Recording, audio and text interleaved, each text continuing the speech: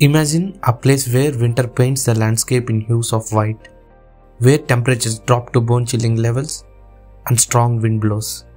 That's the present harsh reality at the Zojila Pass, a mountain pass in the Himalayas. Temperatures have fallen below freezing and extreme cold waves have been continuously reeling. Due to heavy snowfall in Zojila, Gumri and Dras roads, the situation is so dire that traffic on the Srinagar-Leh National Highway has been suspended for the day. But amidst this frozen land, MEIL's dedicated engineers and workforce continue working tirelessly 24/7 at the Zojila Road Tunnel project to carve the 13 km long tunnel that will provide all-weather connectivity to Ladakh. The temperatures at the construction site is currently between bone-chilling -18 and -20 degrees Celsius. The area has received 25 centimeters of fresh snow.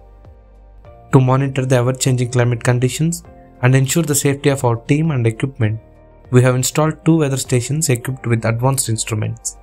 These include snow gauge to measure daily snowfall and weather thermometers to track temperature fluctuations.